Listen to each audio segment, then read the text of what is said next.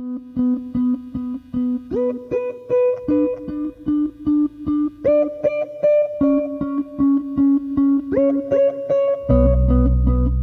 Marvin Groves. I've been in photography for 36 years.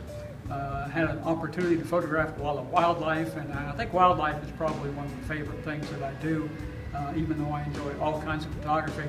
In this case, this was a timber wolf in northern Minnesota. The timber wolves that we photographed were somewhat habituated to human beings, so they didn't run off when we were in the area.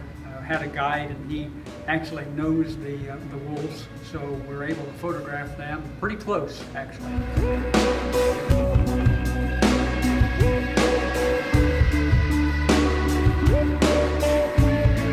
In this case, this is called winter wolf, and this was done, of course, in the winter time. I did emphasize the snowflakes around the outside, but found it very intriguing to make this into a square format, and it really allows your viewer eye to go right to the image and not see other things that might have been captured along with this.